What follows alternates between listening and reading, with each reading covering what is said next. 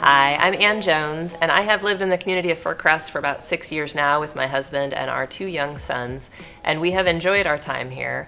One of the things that really drew us to the community was the fact that we could walk to our school. There's actually a brand new intermediate school that just opened called Wainwright, and Whittier Elementary has been an amazing spot for our kids to go to school. The city of Fircrest is actually independent of Tacoma and University Place, which are the communities that wrap around it. And now that there's an off-ramp for Highway 16, it's got much easier access to the rest of Tacoma, so it's not as far away as people think sometimes.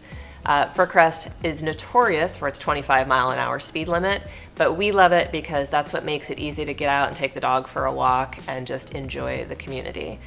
Although a lot of people from out of the area may know Fircrest only for its golf club, I personally think of Fircrest as being home to many of our best mid-century homes here in the greater Tacoma area. So people who are looking from outside of our community, Fircrest needs to be on your map, even though you didn't know it was there before.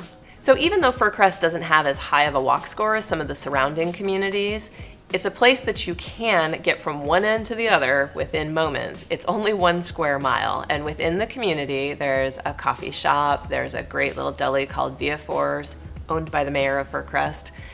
There's a lot of cute little retail places, and there are people who are really heavily invested in the community. So I'd invite you to come in, take a look around, and if you have any questions on what it's like to live in Fircrest, please give me a call, or you can visit my website, which is tacomajones.com.